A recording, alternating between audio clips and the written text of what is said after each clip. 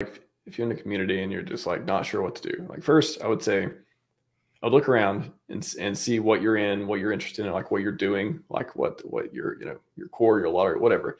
Does it align with your values and your goals? And like, don't choose out of desperation, but like with diligence and conviction.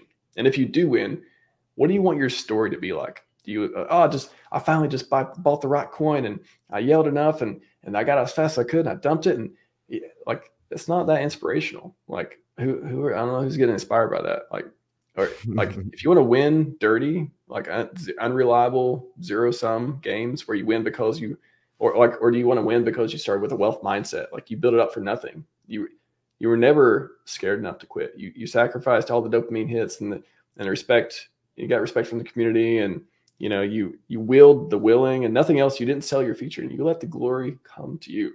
Like that sounds like a cooler story to me by far. We all get to choose, right, man?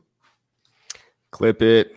That sounds way better because a lot of people, you know, I think it did attract the 10,000x and hacks did attract a lot of people that wanted unearned gains, right? Or overnight millionaire success. But those people did get shaken out over the 2 years of bear. And now, even though we do only have the core hardest of core believers left over,